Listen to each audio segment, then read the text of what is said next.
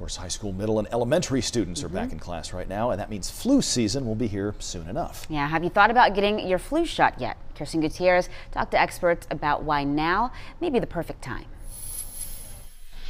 With kids back in school, experts say it's never too early to get your family vaccinated. Dr. Christopher Ohl recommends everyone older than 6 months should get the flu shot, especially now that kids are back in class. Children are petri plates to pick up germs to bring home to their families. Sometimes for us in public health, the issue is the child brings the virus home from school, and then there's grandmother or some adult in the household who has an immunocompromising condition or underlying health condition, and the flu can be quite serious for those people. If you haven't thought about the flu yet, Dr. Ohl says now is the time to start preparing.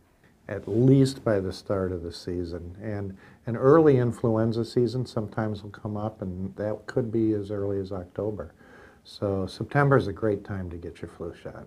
If you're worried about the vaccination wearing off, Dr. Ohl says that won't happen. Immunity wanes a little bit as the season goes on, but generally not enough to make a difference.